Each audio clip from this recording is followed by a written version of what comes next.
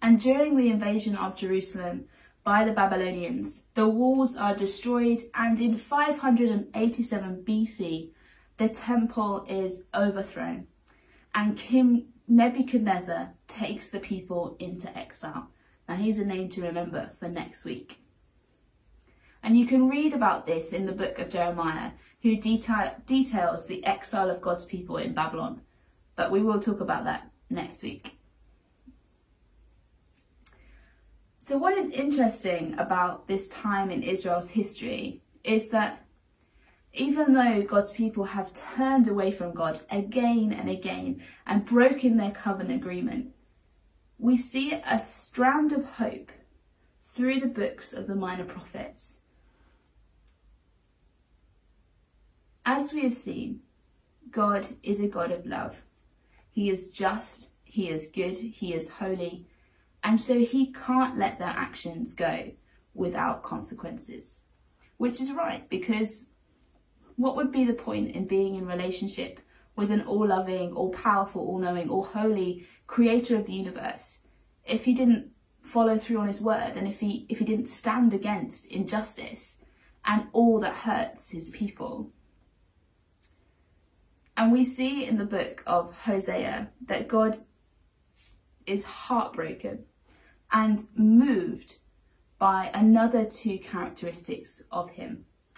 He is moved by his mercy and his compassion, and he will forgive his people.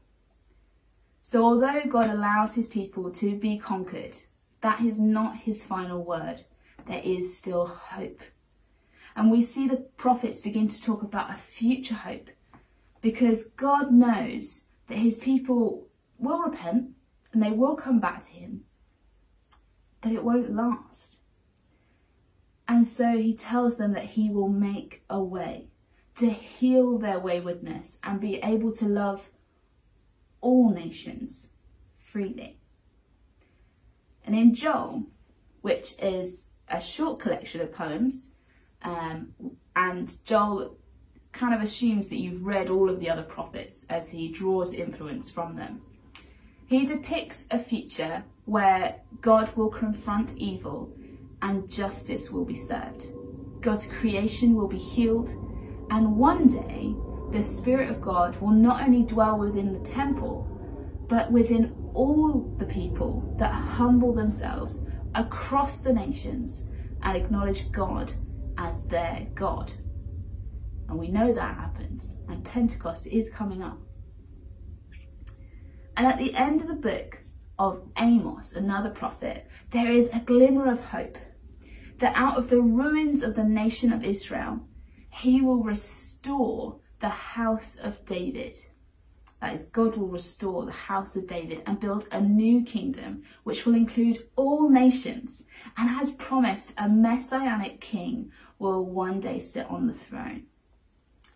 And we also see in the book of Obadiah another prophet who expands on these promises with a picture of a new Jerusalem, where God will restore his kingdom over Jerusalem with a faithful remnant, and there expand to include all nations. Do you know what we're talking about? Do you see what the prophets are beginning to talk about here?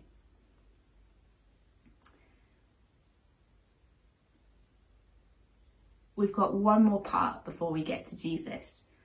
And so this is the story of the divided kingdom. But now the people are in exile under Assyria in the north and Babylon in the south. And we're going to talk about that next week. It's creative challenge time now, and before we tell you the challenge for this week, a massive shout out to Katie, who has been painting up a storm and is the winner of last week's challenge.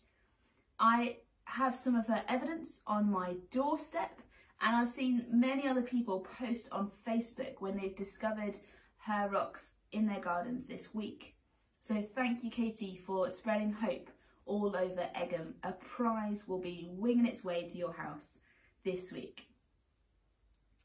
So your creative challenge for this week is to create a 1-minute video explaining about your hope in Jesus and how others can experience this hope as well.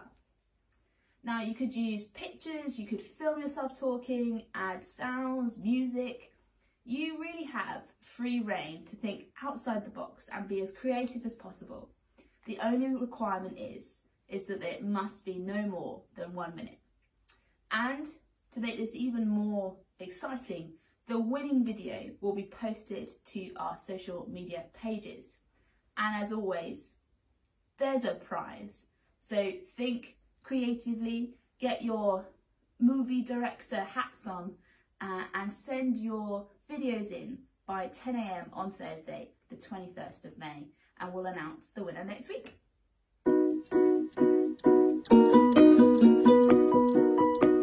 As always, we want to finish our session by praying.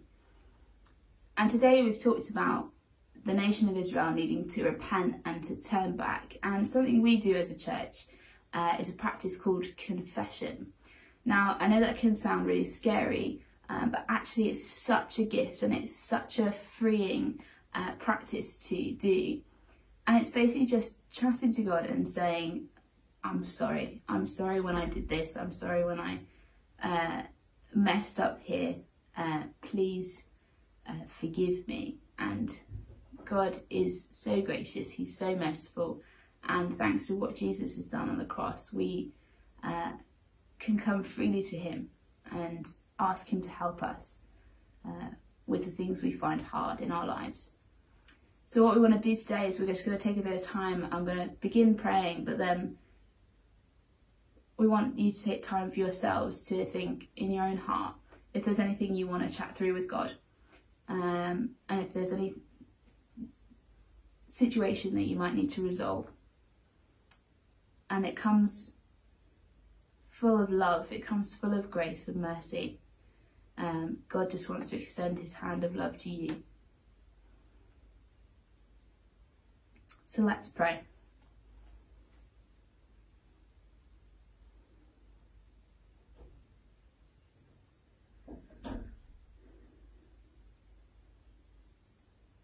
Yeah, Heavenly Father, I just pray that for all of us now that are taking time to sit with you, would you just pour out your Holy Spirit? Thank you that you've come to live within inside each of us, and that you transform us from the inside out.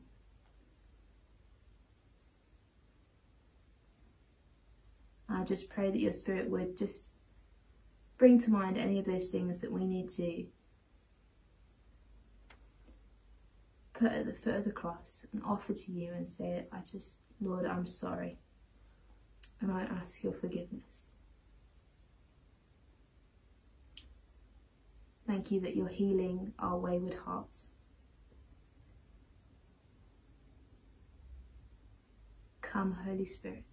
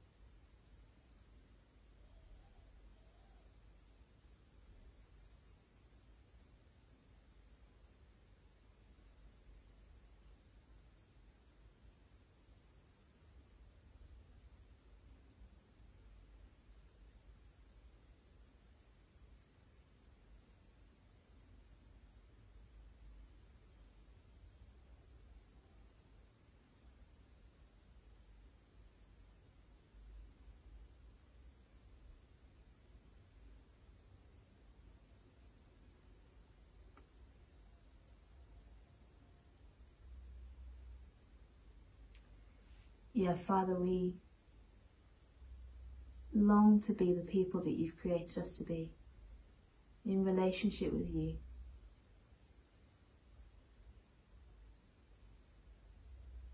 Thank you that you are so kind and you're so gentle with our brokenness.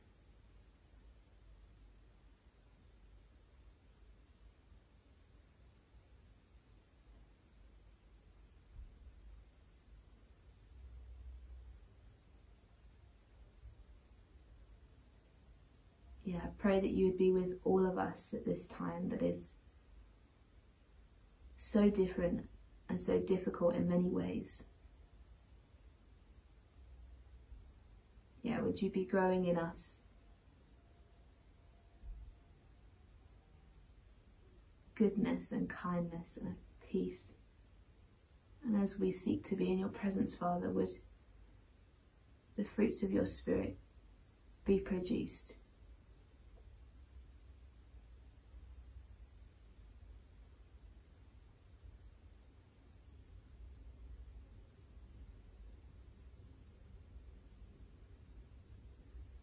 Yeah, Father, thank you for your word and thank you for the hope that it brings.